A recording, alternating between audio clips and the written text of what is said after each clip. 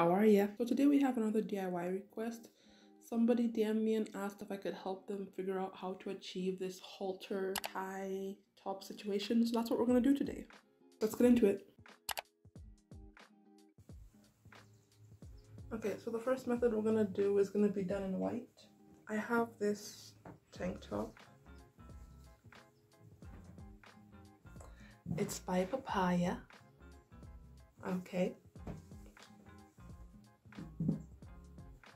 And then I have this tank top, which we're going to use as a pattern.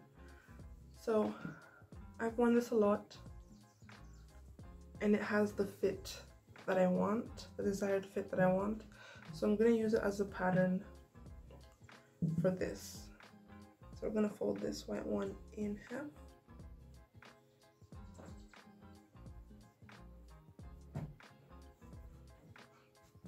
So I'm going to line up the fronts, and I don't have scissors.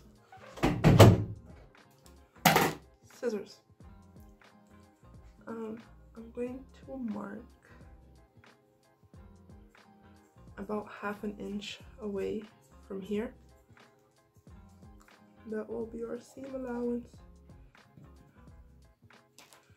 I'm doing it in pencil because I don't trust that chalk I was using anymore. Okay.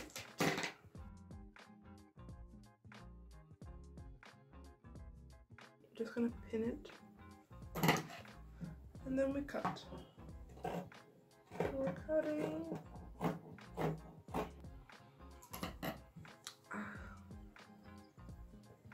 And now we have this. Great stuff. The front is gonna have that triangular shape, and the back is gonna be straight across. So we're gonna do that now for the front. You can always put it on and mark beforehand how you want it to go. I'm gonna guess and hope for the best. So from the top of here, I'm just gonna draw a diagonal line.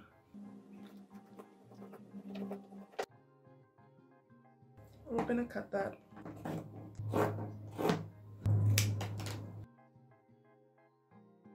So now we have this shape. Great. Then the back, I'm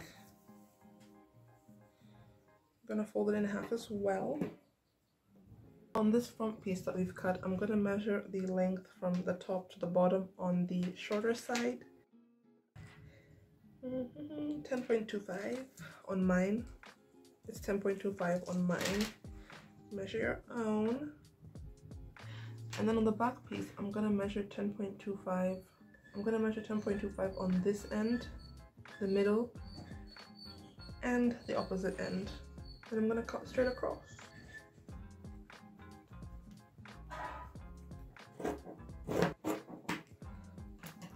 And now we have our front piece as well as our back piece. Fun. I'm going to bind the ends first before I sew the front and the back onto each other. So I'm gonna cut a strip of fabric that is the length of the back piece by 1.5 inches. And then I'm gonna mark 1.5 inches all the way down. I don't know if y'all can see my markings. I promise they're there. They're just done in pencil. If you can't see them, I really need you to trust me that they're there. Then I'm gonna cut that strip. Okay, so that's gonna be used to finish off the back. Then on the front, I'm going to cut a really long strip of fabric. No. Okay, so this length is about 10.25. For the front, you want to cut a strip of fabric that's long enough to finish off that end, as well as act as a strap to go around your neck and tie the top in place. So I don't have a precise method to determine what length you should cut your strip of fabric. What you could do is to take that length you measured and multiply it by 3, by 4, create a long strip of fabric, sew it in place, and then when you try the top on, you could always reduce the length of the strap to whatever you desire it to be. For me, I wanted a really long strap because I wanted to be able to tie it around myself. So I cut a really long strip of fabric.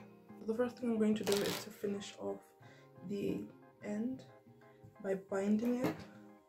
So right sides facing each other. We're gonna pin those in place. So we're gonna sew that in place.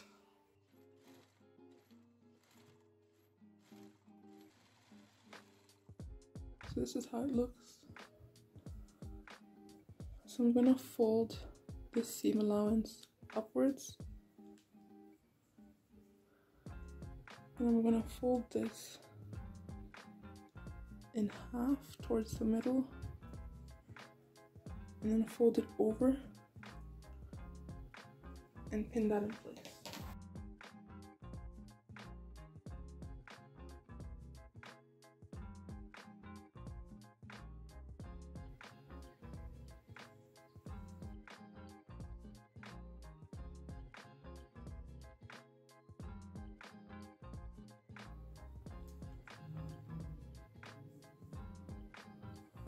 Now I'm gonna sew that in place.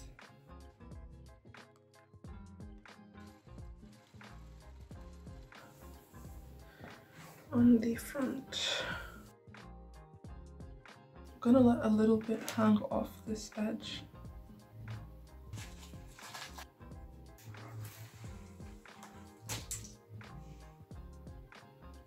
Pin it in place.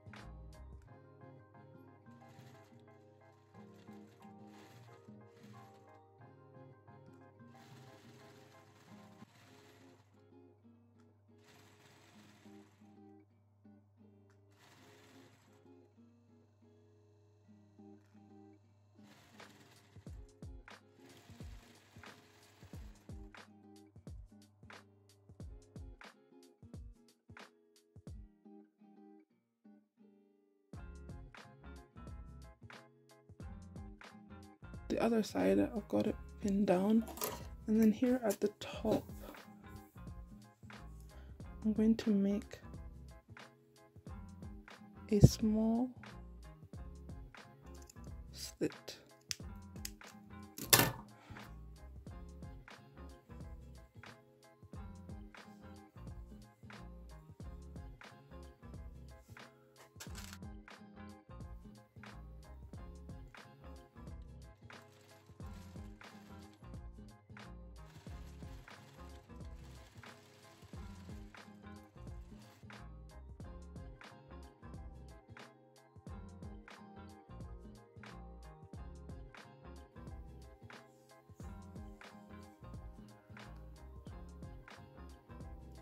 So that slit that we made at the top when sewing the other side allows us to overlap the two straps.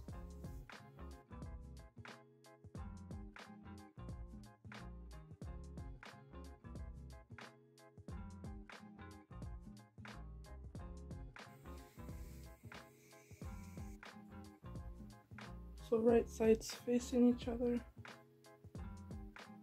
I'm going to line it up.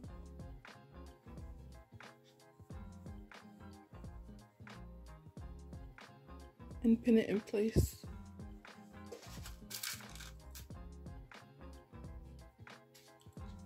So I'm going to sew those together.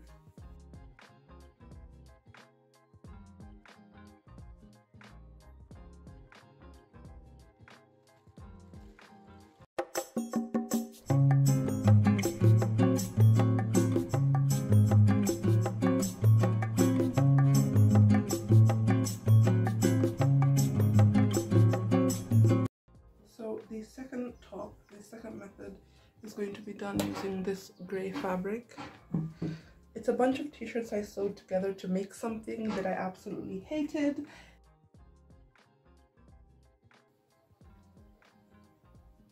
I'm gonna fold it in half. I'm gonna fold this in half.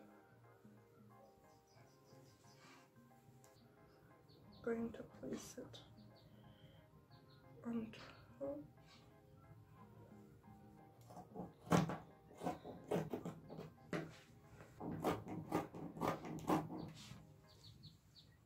So the only difference between the shape of this one and the white one is that at the top I'm gonna cut a straight line, so the top is not going to be pointed. It's a small one. So this is the shape of the front. It's straight. And I've cut 2 front pieces. Great stuff. I'm also going to use this back piece from the white top to cut the back piece for this top.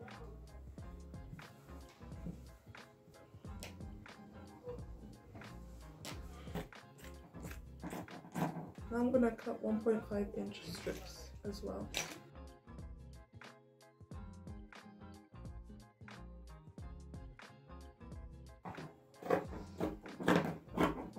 These are the straps, the back piece, and then the 2 front pieces. Okay, so the first thing we're gonna do on this top is to sew the straps. Because I have multiple small strips, I'm gonna sew them all together.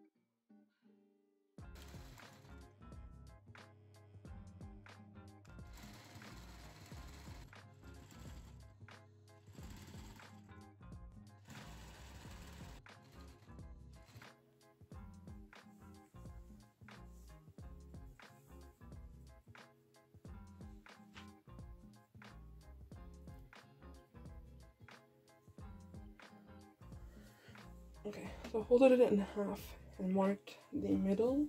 So now on the front pieces, this is the top front piece, so the one that's going to be on the outside.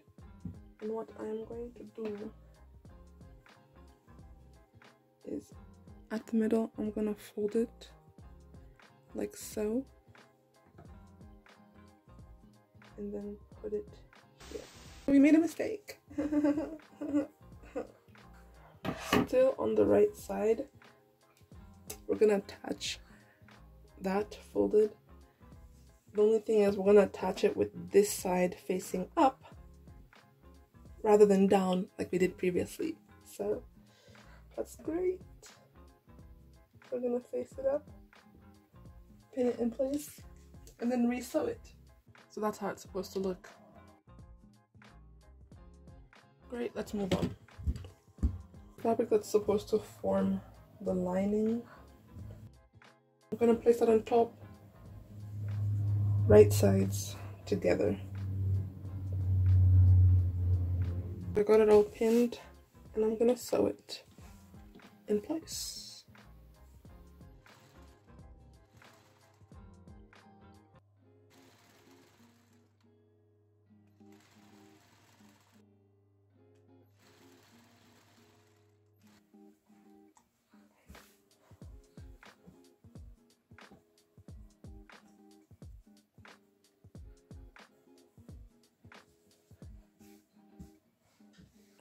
I used the hemmed part of the t-shirt when cutting it out.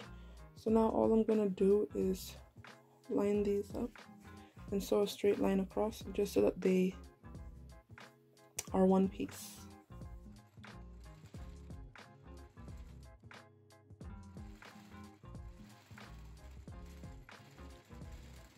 Say that it was also a costume ball, but I don't think that was true. I found a painting by Dmitry Kardovsky depicting the ball scene, and if we look closely, we can see that all the guests are wearing standard court dress. With that said, in 1903, the Russian court went really hard. So I've hemmed the ends in. I didn't want to have to deal with the sewing machine and the possibility of stretching. So I just hemmed it. And now we're going to attach the back to the front, right sides together.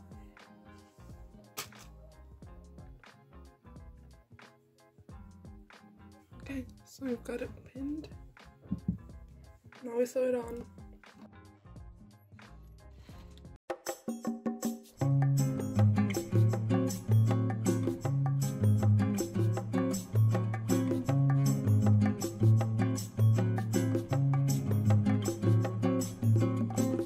Bye, have a great time.